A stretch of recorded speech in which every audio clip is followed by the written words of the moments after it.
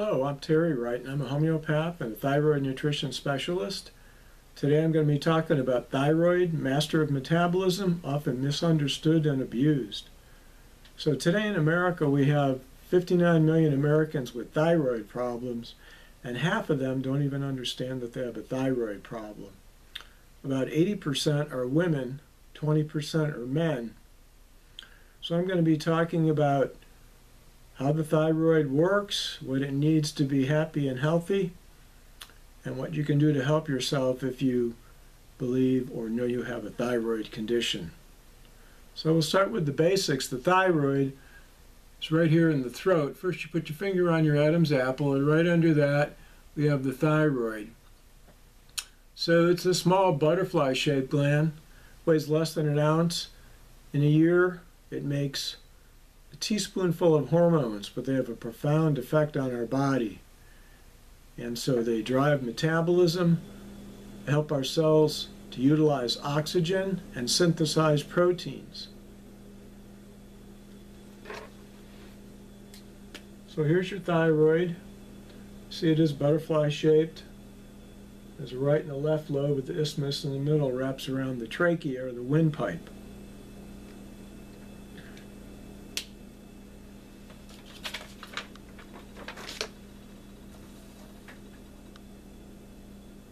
And when it's working well, we have healthy heart, healthy hormones, good energy, we sleep well, and a lot of other good things. When it's not working well, we can have fatigue, dry skin, hair falling out, loss of the outer eyebrow, constipation, insomnia, and many other unpleasant conditions. This is the thyroid control system.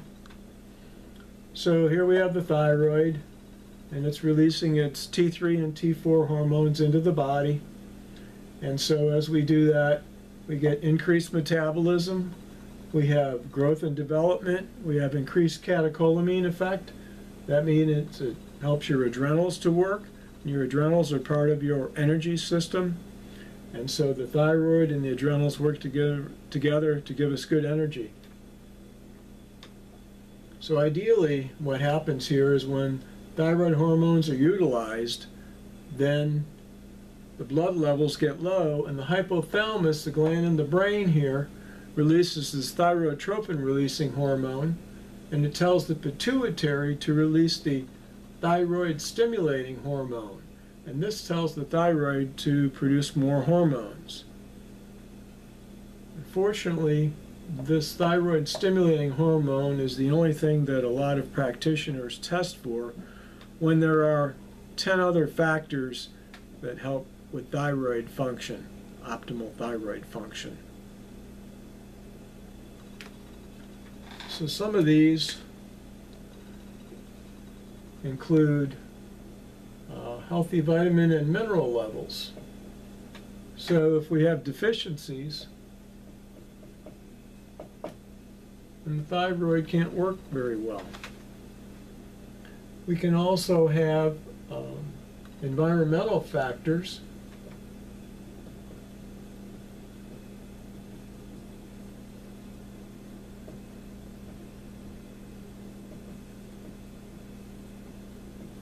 So these include things like heavy metals,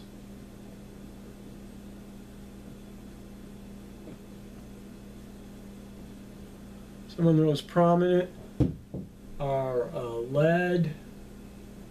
We also have mercury, and we have arsenic that really don't help the thyroid to work well at all. We can also have herbicides.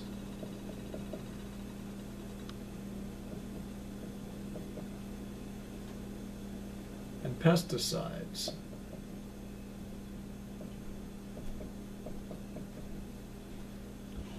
Amitrol is an herbicide used to kill aquatic weeds. It's not supposed to be used on food crops, but it does get into food crops because it's in the water. And I have found this on several clients' testing results. And this definitely interferes with thyroid function. In fact, it's so bad it's called a goitergen, which means it produces goiters or swelling of the thyroid, which indicates the thyroid is under stress and is not working properly. That was banned in the European market, common market, in 2009. But it's still in use in the United States. Another problem area is plastics. And these include phthalates. So phthalates are what's used to make plastic softer. So you can find them in drinking cups, drinking containers, food containers made of plastic, and many other things. Over 1 billion pounds of phthalates are produced for commercial use every year in the world. Another area where they can be found can be breast implants or other implants that are put into people's bodies. So this is definitely something that negatively affects the thyroid.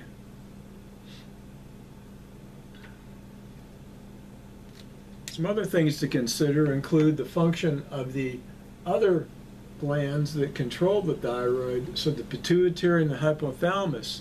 Those aren't working properly, and the thyroid's not going to work properly because they're helping to control it. Another area of problems can be hidden viral or bacterial infections.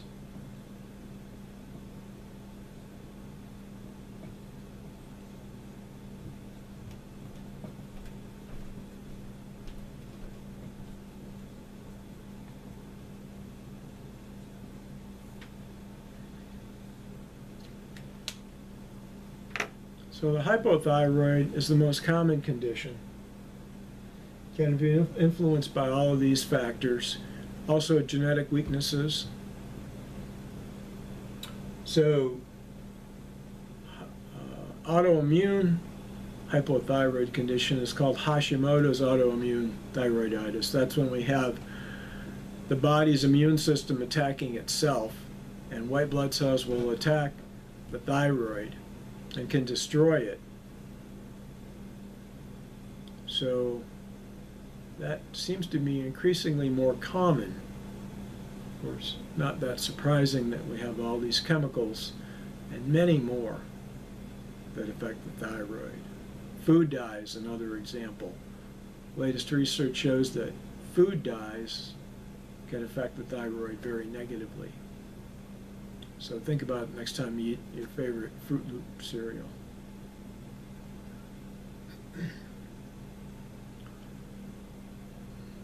Food allergies are another area where the thyroid can be affected. And so when we have a food that we may be sensitive to, such as wheat or gluten, or perhaps dairy foods, there can be other foods too. There can be an autoimmune reaction to those types of foods. Now, the opposite of the hypothyroid is the hyperthyroid.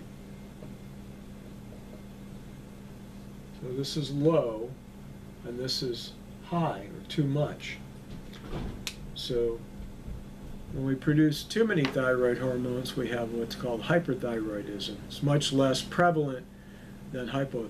In fact, hypothyroid is about 16% of the population, whereas hyperthyroid is only about 1%. But this produces weakness, can have rapid heartbeat, rapid bowel movements, nervousness, tremors, insomnia, and other unpleasant symptoms. Graves' disease is the autoimmune version of hyperthyroidism. And in that case, antibodies, which mimic thyroid stimulating hormone, cause the thyroid to produce more hormones all the time. So we need to look to what's causing the autoimmune response.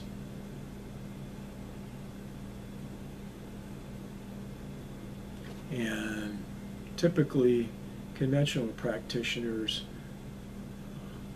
may want to irradiate the thyroid in such cases, or destroy it, or surgically remove it, or use medications to suppress it, but these do not get to the cause of the problem. Our testing, the DNA testing, is designed to get to the cause of the problem.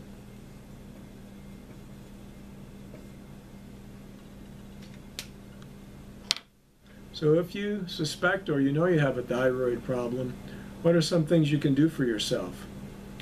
Well, you can certainly avoid goitrogenic foods, or foods that suppress the thyroid. And these are cruciferous vegetables like cabbage, cauliflower, kale, kohlrabi, Brussels sprouts. And so these have a very suppressing effect on the thyroid. Also soy foods, so tofu, soy milk, soy hot dogs or hamburgers. A lot of these vegetarian alternatives are made with soy protein. Food bars, those types of bars can have soy in them. So you want to avoid soy. You want to avoid eating processed foods as much as possible because of all the additives, coloring agents, flavoring agents, fillers, thickeners, stabilizers, high fructose corn syrup, MSG. None of these things are good for us anyhow, and they're certainly not good for the thyroid. So eating more fresh whole foods, processed as little as possible, organic if possible, is the best way to go to help heal your thyroid. I don't believe in a one diet fits all for thyroid issues. We do the food allergy testing on every client to find out what foods may be causing them issues, and depending on other factors and preferences, we can help design a diet that will help to strengthen them and help their thyroid to get well naturally. So if you'd like to have more information about how our programs work, the DNA testing, you can go to my website, homeopathicrecoverycenter.com, and you'll have lots of information there, or you can certainly call me, 678-663-4411, and I can help anyone. I'm here in Georgia, but I can also help anyone in the United States, because we can do long-range testing and help folks out that way too. So I hope this has been helpful for you. I look forward to speaking to you again soon. God bless.